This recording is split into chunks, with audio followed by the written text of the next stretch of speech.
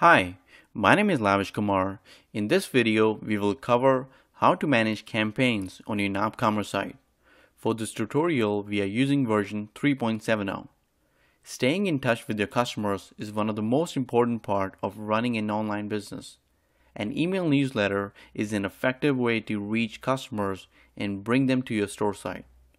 nopCommerce allows store admins to send email campaigns to customers subscribed to newsletter. Your customers can easily subscribe to newsletter on the public store, like this. During customer registration, a customer can select the newsletter option to receive nopCommerce newsletters. The store owner can send emails to customers subscribed to newsletters. Let's go to the administration section to learn more about managing campaigns. nopCommerce enables shop owners to manage and display the users that are subscribed to newsletters. In addition, you can export a list of subscribers to an external CSV file, as well as import a list of subscribers from an external CSV file into nopCommerce. To view and manage nopCommerce subscribers, from the promotion menu, select Newsletter Subscribers. You can click Import from CSV button to import subscriber list in CSV format. Just make sure each line of the CSV file is in the correct format. And here you can view the list of all the subscribers. You can use these search options to find any subscriber by email address, by the status if active or not active, by store, and by customer role. nopCommerce offers an inbuilt tool for creating your own custom newsletters and email campaigns.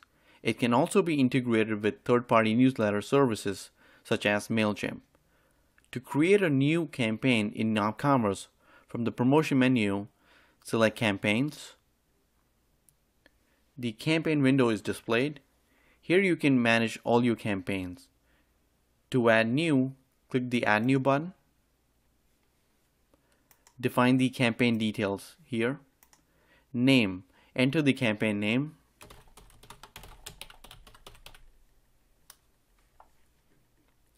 Subject, enter the subject of the campaign.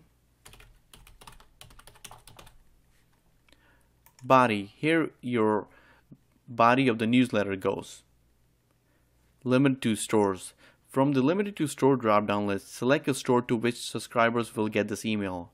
You do have an option to limit your newsletter to only one store, or you can select all stores. nopCommerce allows you to personalize your email with your store information with the help of message tokens. This is a list of all the message tokens that you can use in your email. Here is an example of how to use these message tokens in your email. This is a test email in which we are using the message token, store name,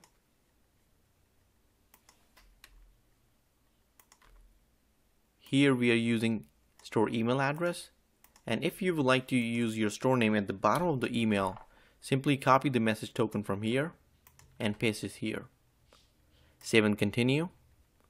You can use the test email feature to send a test copy of the email before sending it to everyone.